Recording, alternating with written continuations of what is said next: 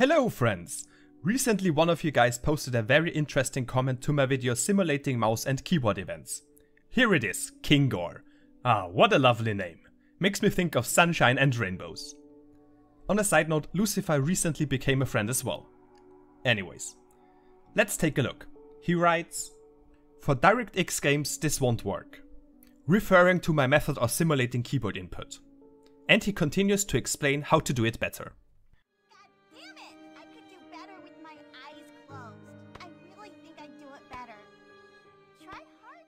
You need to use map virtual key function with key event if scan code flag. And you need to add some sleep time, like 5 milliseconds, between key down and key up. Otherwise this won't work either. Input.ki.wvk is not used in this case. If this wasn't wonderful enough already, he even adds a code snippet for us to copy paste. Wonderful! So coming up, we will exactly do that. Test it, compare it with my method, and then write a small class for executing keyboard macros in games. But you know what I like a lot more than materialistic things? Knowledge. That's a hacking group we've been reporting on that's claimed responsibility for recent attacks.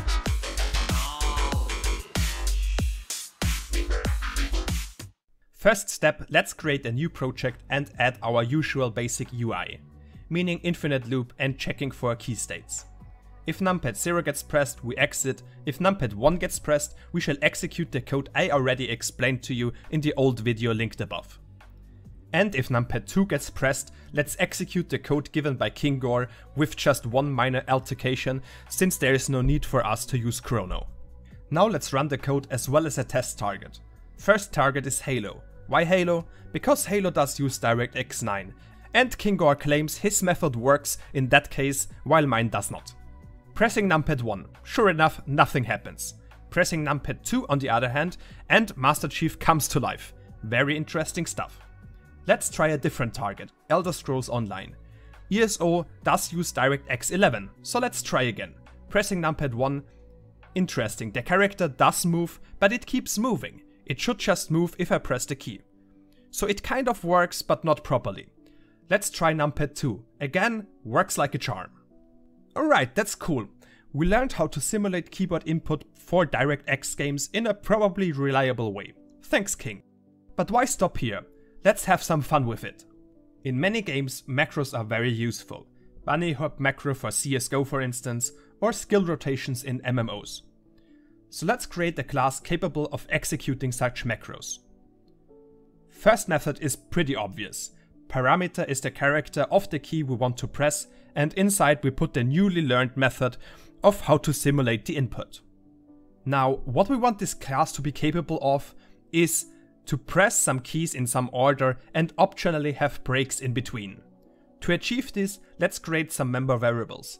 First a vector storing the keys and second a vector storing the time between the key presses. We also want the option to loop the macro, so let's add a boolean indicating if we loop or not. And we also want to be able to set a key which stops the loop. Alright, next up the constructor. Straightforward, just pass all the variables and set them. And now the function, let's call it run. Inside we should check if the vectors of keys and pause are of equal size. If not, output an error and stop. If everything is fine, we want to execute the macro. Now since the macro should be executed at least once, let's make a do while, which means the code inside will be executed at least once, afterwards only if the condition at the bottom is met. The condition is of course the boolean we defined earlier, and inside we just have to loop through the vectors. First press a key, then take a break. Multiply by 1000 to get the time in seconds. If there shall be no break between key presses, we can just pass 0 in the vector. Inside the loop, we also have to check if the stop key gets pressed. Back in our main, let's check out what we created. First we need the key vector. Here I set some keys to cast spells in the game, where the head symbol is for switching between the hotbars. Next we need the pause vector, containing break time in seconds. Alright, now we have to create an object of our class. Let's say we do want to loop and we want numpad 9 to stop the loop. Then call the run function. That's it. Pretty neat I would say. Short and simple option to create a macro. But of course we gotta test it. So run it and, well, it works. That's pretty neat. I won't use it myself because I'm paranoid about getting banned, but to be honest, something like this would be actually pretty useful to me. And that's already it, friends. I hope you learned a thing or two, or at least enjoyed my cringy edits. Until next time, friends, talk to you soon.